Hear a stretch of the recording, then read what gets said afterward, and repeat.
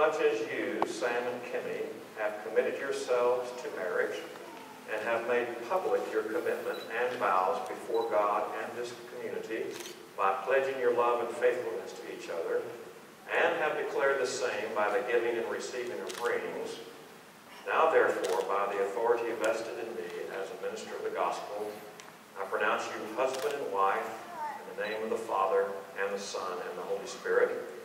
Those whom God has joined together, let no man put asunder. Sam, you may kiss your bride.